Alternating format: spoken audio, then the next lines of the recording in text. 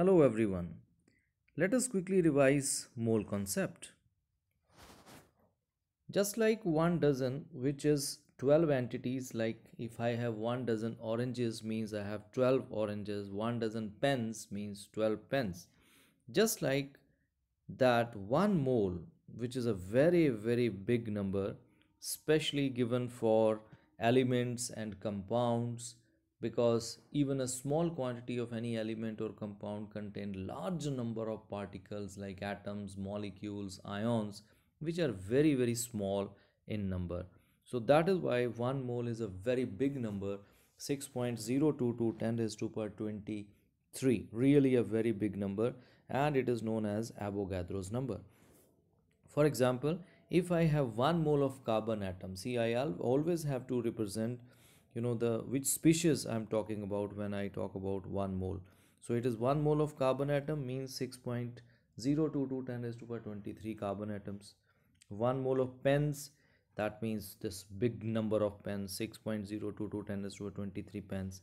1 mole of water molecules, again Avogadro number of water molecules. This Avogadro number can also be represented by a symbol either Na or sometime NO also. 1 mole of carbon dioxide means 6.022 10 raised to power 23 molecules of carbon dioxide. All right. Now let us talk about the relation of a mole with mass of any particular substance. See, if I have say 12, pens, or I have 12 oranges, that means I have 1 dozen of both, where the number is same, 12 pens and 12 oranges. But we know their number can be same, but their mass cannot be same. The mass will be different. Just like 1 mole is a quantity where the number is same for any particular species, it is Avogadro number, but the mass will be different. So what is the relation between mole and mass? So for elements, 1 mole of any element is always equal to its gram atomic mass. And what is gram atomic mass? It's simply its atomic mass, which we study in AMU scale, expressed in grams. For example, if I have say sodium, sodium's AMU scale mass is 23 AMU, but when I talk about its gram atomic mass, then that is to be taken as 23 grams. You just have to remove AMU and put gram in place of it. So like that, few elements it's given, and it is say 1 mole of carbon is 12 gram, means its mass is 12 AMU. So I have just removed AMU and put gram, so it is 12 gram. For oxygen it is 16 gram. For magnesium, a little correction is required, it should be 24 grams. For sodium it is 23 grams. For chlorine it is 35.5 gram. For calcium it is 40 gram. So remember, all these masses are actually known as gram atomic masses, and these are same masses which are there in AMU scale, but here expressed in grams. So this much quantity of all these elements is equal to 1 mole. And when I talk about how many particles are present in this much quantity of all of them, then that is 6.022 into 10 raised to power 23. So their number is same, but mass is different. So here the relation is given. If I have example of carbon and hydrogen with me, so 1 mole of carbon is equal to 6.022 10 raised to power 23 atoms of carbon, and in terms of mass it is 12 gram. So we have a relation in terms of number and in terms of mass. If 1 mole is equal to this much number and 1 mole is equal to this much mass, that means these two things are also same. That means 6.022 10 raised to power 23 atoms of carbon is equal to 12 grams. Similarly, 1 mole of hydrogen atom. So 1 mole of hydrogen atom means 6.022 10 raised to power 23 atoms of hydrogen, and in terms of mass it is equal to 1 gram, because its mass in the AMU scale is 1. So when expressed in grams, so it is 1 gram, and it is gram atomic mass. Similarly, when we talk about compounds which contain molecules, so there we have to see their molecular mass, which you have you can easily calculate. 1 mole of water, we know in water we have 2 hydrogen, means the mass is 2, and for oxygen 16, so total becomes 18. So 1 mole of water is equal to 18 grams. Similarly, 1 mole of ammonia. So ammonia, we have nitrogen, which is 14, plus 3 hydrogen becomes 17. So its molecular mass is 17. So 1 mole of ammonia is 17 grams. Similarly, 1 mole of glucose. So if you calculate, 6 carbon are there. So 6 into 12, let's calculate its molecular mass, plus 12 into 1, that is mass of hydrogen, plus 6 into 16. So if you total this, it comes to be 180 AMU in AMU scale. But if you write gram along with this, then it will becomes the gram molecular mass, and it is the mass of 1 mole. Okay, so let's move further. So here we talk about mole concept, its relation with mass as well as number. So just now I have told you with the example of carbon and hydrogen. So now it is 1 mole of any particle contains same number of particle, that is Avogadro number of particle, and in terms of mass, it is the relative mass of those particles. That means you can say the atomic mass expressed in grams. This you have to remember. 1 mole of any molecule means 6.022 10 raised to power 23 molecules, but in terms of mass it will be gram molecular mass, as we have done in the previous slide. Okay, if I take example of water here, then 1 mole of water means this much Avogadro number of molecules of water, and in terms of mass it is 18 grams. Okay, so let us come to certain numericals of mole concept. Let's quickly revise them. First question is, how many atoms are present in 1.5 moles of sodium matter? So it's about finding the number of particles in given moles.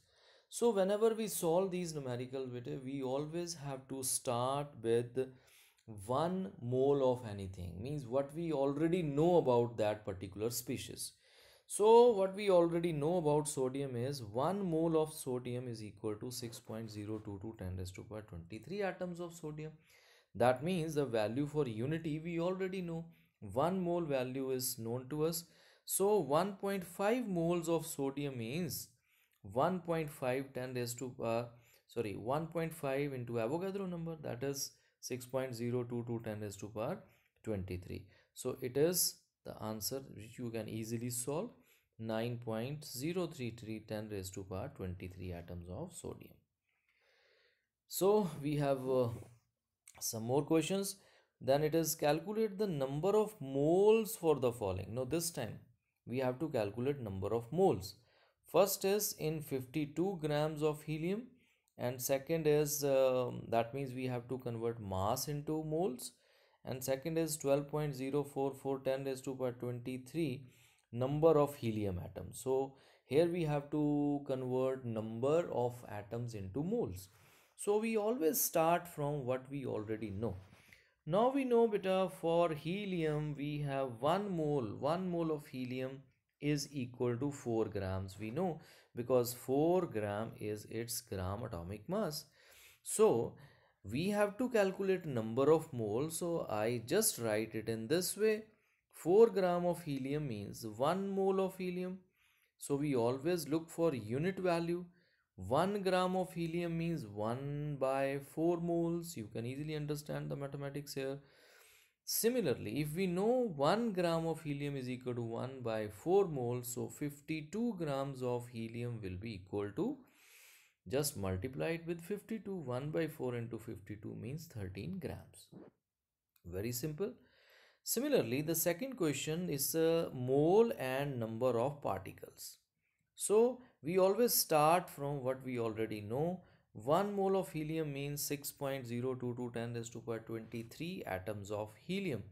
So as we have to calculate number of moles, so I just reverse this statement and I write it 6.022 10 raised to power 23 atoms of helium is equal to 1 mole.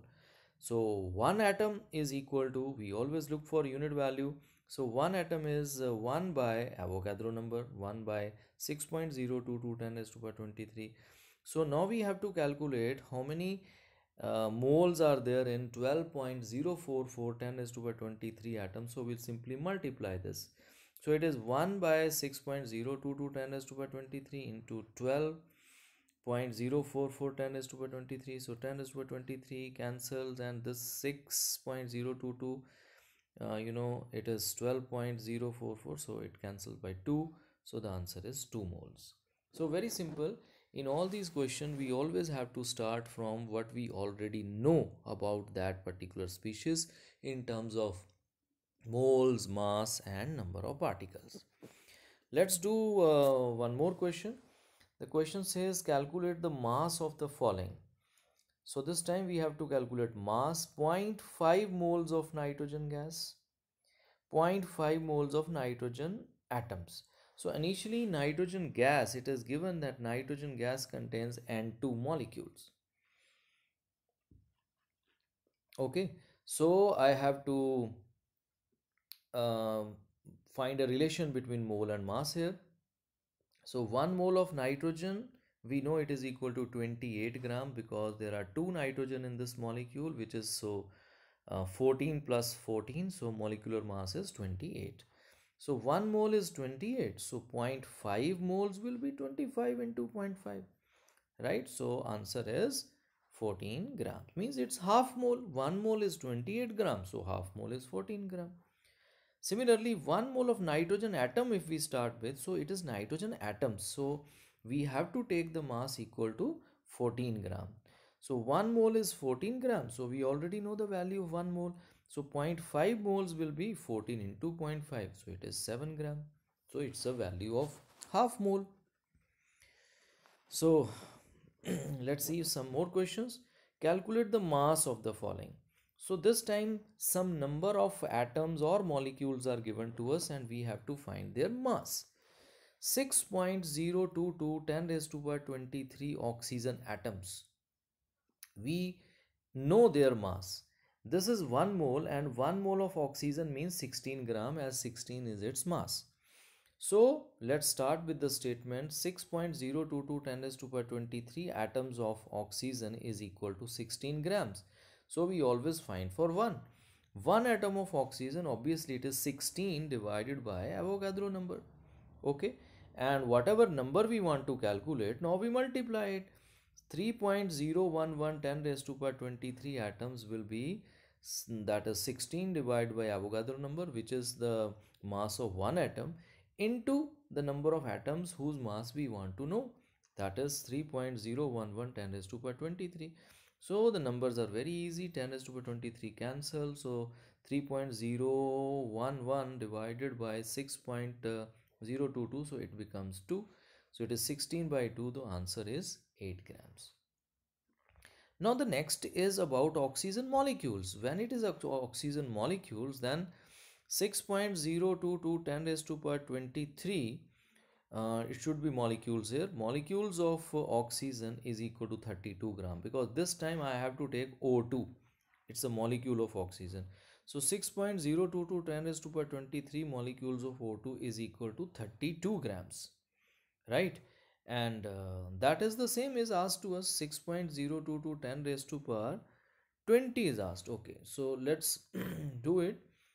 And similarly, you can do it if you know for 6.022 10 raised to power 23 what you have to do. So you little homework is there for you. So for one molecule it will be obviously 32 divided by Avogadro number 6.022 10 raised to power 23, and when it is 6.022 10 raised to power 20, then you will multiply this number by 6.022 into 10 raised to power 20, and you have to solve it. This will give you the mass of this much number of molecules. Okay, so now let's go for this last question, beta. We have to find here the number of particles in each of the following. Number of particles.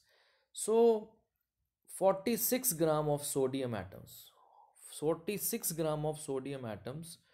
What is the number of atoms present in that? So we always start from what we already know.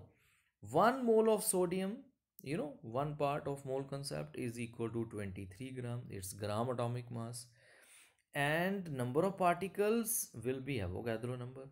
So in this question, nothing to do with moles, it's about mass and particles. So what we already know about sodium is 23 gram of sodium contains 6.022 10 raised to power 23 atoms of sodium, right? So 1 gram of sodium, 1 gram of sodium, obviously we go for unity, 6.022 10 raised to power 23 divided by 23. Now, as you know the number of atoms in 1 gram, so you can find the number of atoms in any amount. 46 grams of sodium atom. So it is 6.022 10 raised to power 23 divided by 23 into 46. So this cancels by 2. So answer is 12.044 10 raised to power 20. This is very, very simple. So once again I tell you, 1 mole of sodium is equal to 23 grams and it contains Avogadro number of particles. So 23 gram of sodium is equal to 6.022 10 raised to power 23. We find for 1 gram and then we find for 46 grams. So it is 46 gram is simply the double amount. Double amount means 2 moles, right? So 2 moles will contain double the Avogadro number of particles. Okay. So then we have the question, that is how many particles are present in zero point 0.1 mole of carbon atoms? Very simple. So we already know that 1 mole of carbon is 6.022 10 raised to power 23 atoms. So when we know the value of 1, so any number zero point 0.1 moles of carbon means 6.022 into 10 raised to power 23 into zero point 0.1. So it is 0.6022 10 raised to power 23 atoms of carbon. So I hope you have understood all these numericals. Please practice. You can see this video again and you can understand different numericals of mole concept. So thank you so much all of you. So I hope you have understood the mole concept. Thank you so much.